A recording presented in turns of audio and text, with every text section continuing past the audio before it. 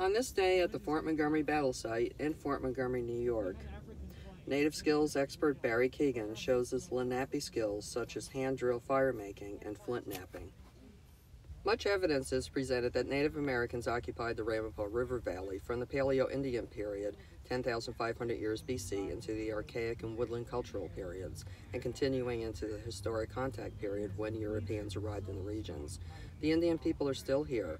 Ramapough Lenape Indians live in Hillsborough, New York, West Mahwah, New Jersey, and Upper Ringwood. Just from what little experience I have of being allowed to go after, this is something that's hard to practice today legally. I'll throw this at you.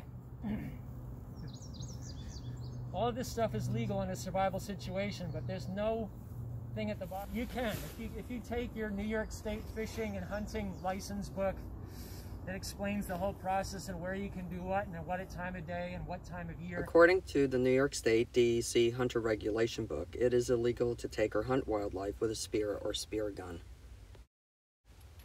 Archaeological research, including field reconnaissance and excavations in the Ramapough River watershed, have led to the discovery of 11 lithic sites variously described as lithic scatters, workshops, and raw material quarries.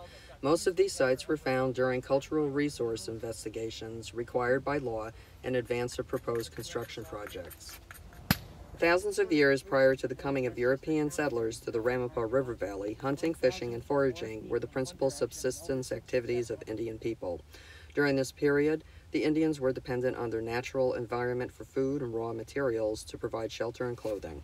It's so hard down because the Mohawks would feel that they were getting encroached upon on their expanded territory. I mean, the Mohawks don't live here. All pieces of wood.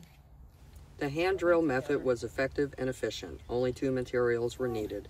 It required less time and energy to find your wood and process your fire. Endurance to do that, and you don't have. The hand drill fire making technique works with friction, the rubbing together of 2 different or the same materials.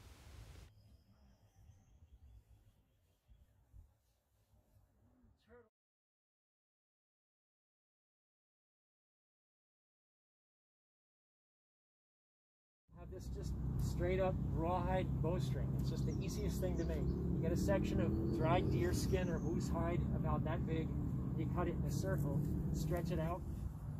The bow is made to the person who uses it, and you measure from your armpit to right and this little knuckle here, and that's how long your arrow should be, less the tip. But this is a copy of one, the oldest known artifact bow from the Northeast.